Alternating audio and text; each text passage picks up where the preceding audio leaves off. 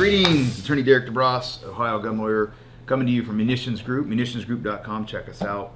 Interesting question came in today, and it involves a topic I enjoy researching when I have the time, and that's juvenile law and gun law and how it intersects.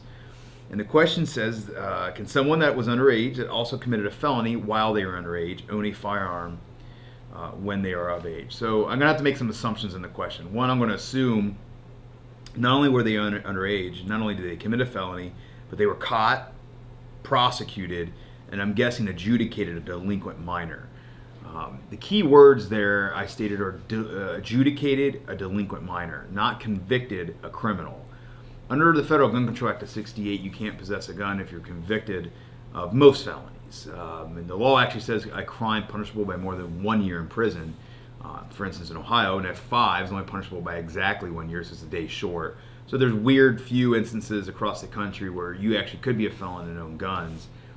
But let's assume for argument's sake today that all felonies are disabilities, just for our hypothetical. So we'll assume that in this question the felony was had the potential of more than 1 year in prison. The problem is you're not convicted, and under the law it says you have to be convicted. You're adjudicated in a juvenile court, at least in the state of Ohio. Some states may be different, it's very state specific. But there is no conviction, and you are not a convict, you're a delinquent minor.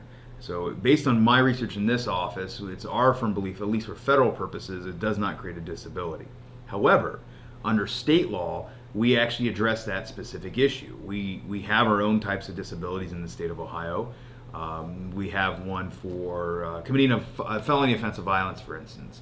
And not only to say having been convicted of, it also says or having been adjudicated a delinquent minor for. So it incorporates that directly into Ohio's disability statute.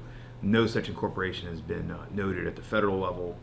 You are not convicted, you're adjudicated. So you may have an issue where you have a state disability but not a federal disability. So I hope that answers your questions, comments, or concerns. Drop them in the box below. And as always, be safe and carry on.